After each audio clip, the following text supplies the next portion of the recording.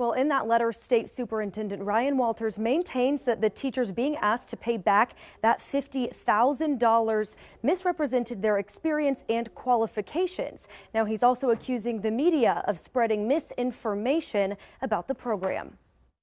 State Superintendent Ryan Walters is standing by the state's teacher bonus program tonight, touting it in a new letter to state legislators. Walters says hundreds of teachers were recruited to Oklahoma, the most in state history. Last week, we reported at least 9 teachers had been given bonuses, then were told to repay the state as they didn't actually qualify for the money. Walters seemed to target those reports, asking lawmakers to not let the success of the teacher bonus program be overshadowed, but didn't clarify which media reports were inaccurate. He told lawmakers the state is working to get that money back to, quote, ensure accountability of taxpayer money while keeping teachers in the classroom. One teacher who's been impacted and filed a lawsuit told KOCO today the information she provided was not misrepresented, saying, quote, it's the state's job to comb through the applications and make sure those people qualified. She went on to say they had her contact information